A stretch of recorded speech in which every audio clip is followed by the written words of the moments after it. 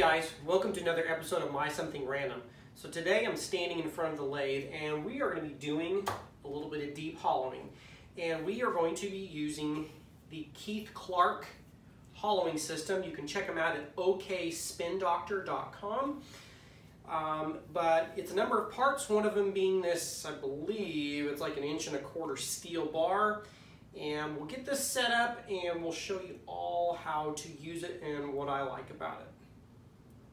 So starting off with, you notice this big hoop here, and this is a steady rest. It's got a number of different positions that you can put the wheels on. I don't have it touching the wood right now because I found out that because I do have a bunch of natural voids in this, it vibrated a bit, so I'm going to have to do a lot of my hollowing without the steady rest. Now, when you're doing hollow and you want to use this, make sure that you have, a ring at the top or somewhere on this that there are no voids, because otherwise it's just going to vibrate and you actually risk damaging your wood. You'll notice this is covered in shrink wrap, so I've got it covered quite tightly in shrink wrap, and that's as I'm turning, it keeps it from expanding out and breaking. And we've got this set up with a Forstner bit here. So what we're going to do is we're first going to take out the center and we're going to drill kind of at our depth, and then we're going to start doing our hollowing. This was started by a buddy of mine. I actually didn't start this piece of wood, but we are going to continue to work on it with him and get this finished turned. So a couple of the parts for this hollowing system. You've got this captured bar system here. This really isn't necessary. And you'll see why in just a minute and how it works. But this was included in the kit, and granted this giant thing here, which it will just be sitting on here for looks and it really won't be working for the application that we have got. Before I continue on and we hollow the center of this thing out, I want to talk briefly about this giant steady rest here. So Keith Clark built this for me, and in my previous comments here, I said that I had him make it for two different lathes. It set it for a 14-inch lathe and or a 24-inch swing, and really you tell him what lathe you want and he will custom make it to as many different sizes as you want. And these are just different positions that you can put it in for the different size lathes.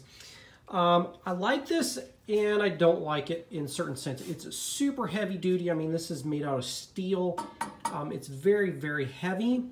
Now, I haven't looked on his website or see if he's done any design changes, but he's made these rings that go around this flat hoop, and it's tack welded on. I wish that he had continued the bead all the way around, which would have made this thing, I think, a lot more rigid, because there's a little bit of flex in it when it's on something that's not perfectly flat. There's a number of different steady rests out there. One is being the Carter system. It's another big hoop like this. The advantage to having the Carter system, I'd say, over this one is that it's hinged on one side, which makes taking it on and off quite nice, because you don't have to pull your tool rest off and you don't have to pull your tailstock off, because I think you can just hinge it over your wood. Now, granted, you'd still have to take the plate off the bottom, which you can still do with this. I haven't used the other one, so I can't comment on its rigidity. It could be less rigid than this, and I could just be nitpicking, because this is made really, really well. It's powder coated. He'll also powder coat it to whatever color you want. But it does the job well, and it's definitely made beefy. Whether welding these seams all the way around on both sides would make it more or less rigid, I don't know.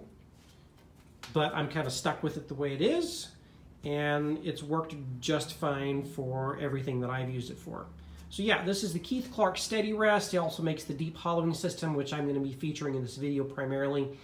But this is here. I thought about using it, but ended up can't because of those voids. So let's go over the setup really quick.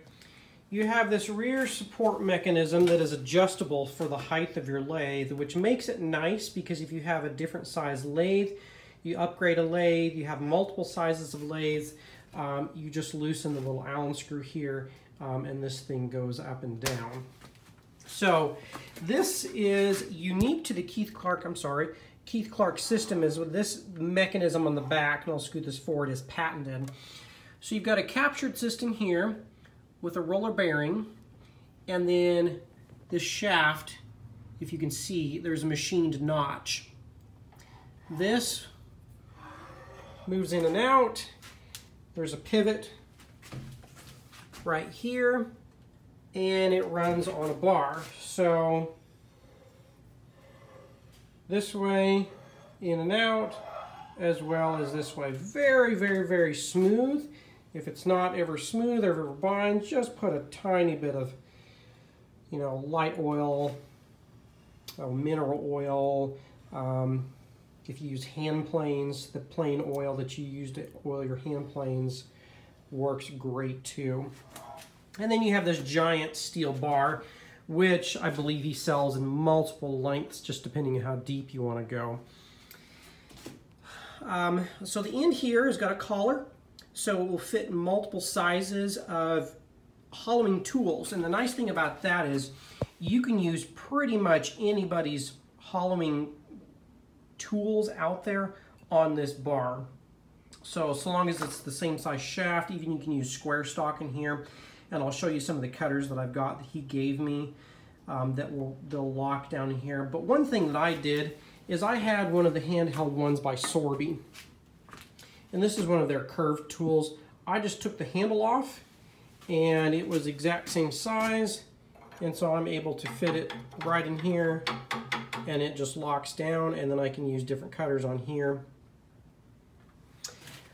One of the other unique things on this is if you want to do more freehand turning and allow this to turn, and you know, adjust the angle of attack to your wood, all you do is loosen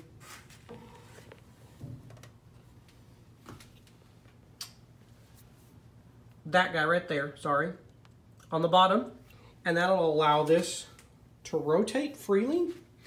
And then it's just like using a freehand tool, but you've got the mass of this giant bar behind you. Also makes it nice if you want to, you know, adjust this. You can do it one of two ways. You can get in here and adjust these guys, or do it on that end. But everybody and their brother sells these profile tools, different curves, and then you can just adapt it to this. You don't have to buy their hollowing rig to use these. You just buy these and then just bolt it into there, and you're good to go. This top guy, this captured system up here, is not really necessary for this, just because once this is clamped down in the back, it's not going to rotate. There's also not a flat spot on the back to prevent this from rotating, so it's very, very smooth. This, I guess, would just be to keep it from falling off. So I just left it on here. It's not a big deal. So real quick, moving over to some of the cutters. This is one of the cutters that came with it. Now, Keith, I happened to be able to meet the guy and go down to his shop because I had the fortunate thing that he happens to live here in Oklahoma where I do. And I was able to go down there and kind of tell him what I want it to be able to fit.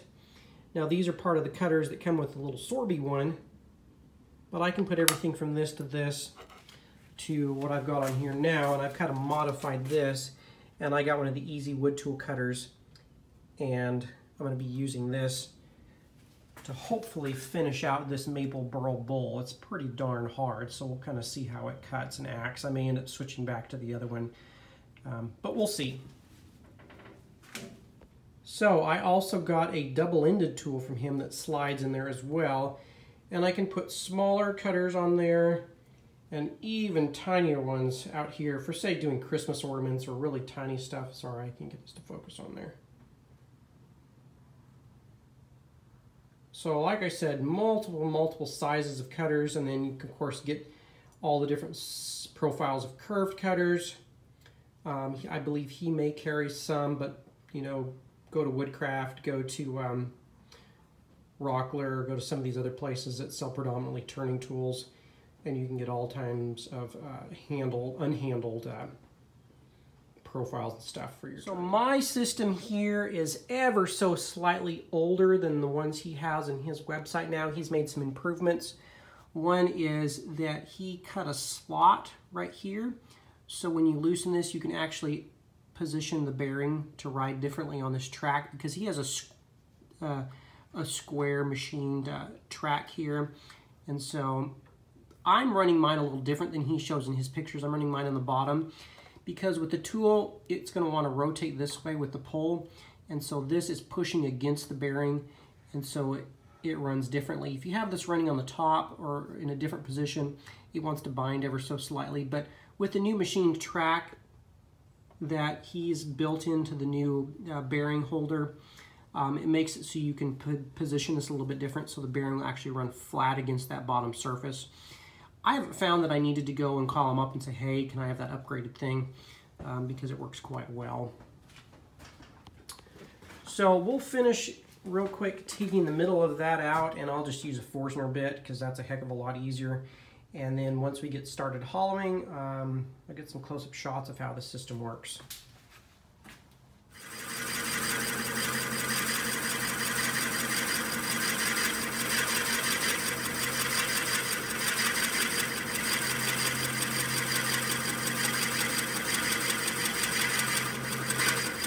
All right, this is my buddy DJ. He has never used the Keith Clark hollowing system here, and we are using one of the Easy Wood Tools cutters on this modified Sorby hollowing tool. So we're going to see how this works, and he has never attempted this before, so we'll see what he thinks.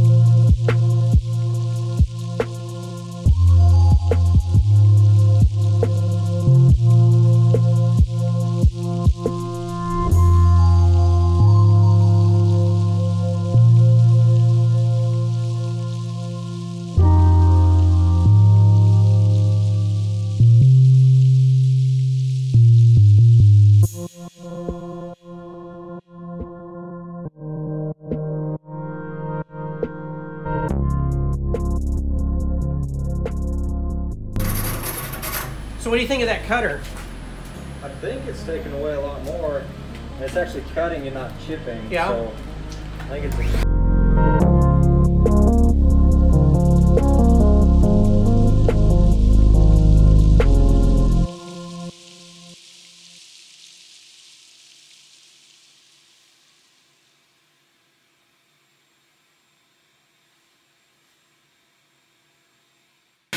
So what do I know? Well, so for somebody who has never used a hollowing system, how easy do you feel? This one's way better. How do you feel like that whole setup works? I mean, is it pretty easy? Yeah. I mean, you don't feel like you're having to fight it or all, do you? No, I mean, when I was trying to go inside, it catch a lot more like freehand versus like something like that. Yeah. Yeah, and I definitely say this is cutting better than The captured cutter. And yeah, because that one's actually cutting versus the other type of cutters where they're just scraping the wood away. So. yeah. And the cool thing about that type of bar is really you can stick any type of, third-party cutter on it, just whatever your preferences are. So, the last two that we use, the curved one and that one, are both made by Sorby, but they just fit right into that system and work really good.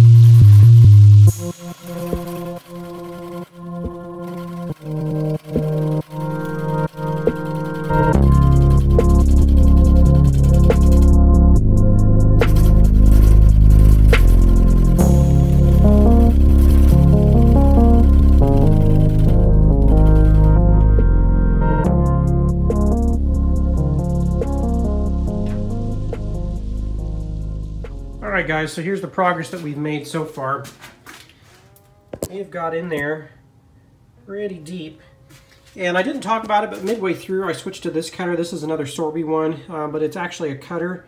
It's got a captured ring on top that moves back and forth just to set how aggressive you want the cut. And it works a lot better than just a scraper tool. Lastly, you can see up above here that I have got a laser system hooked up as well. This is also part of the Keith Clark system, and makes a little dot, and you just angle the top to the distance that you want your wall thickness to be based off of where that dot is. And so in the inside, it would be lined up on top, but as you move closer and closer to your goal, eventually the laser dot will disappear and fall off the edge, and then you've reached the desired thickness. So overall, this has just been a video to highlight the Keith Clark hollowing system. You can check him out on the OKSpinDoctor.com.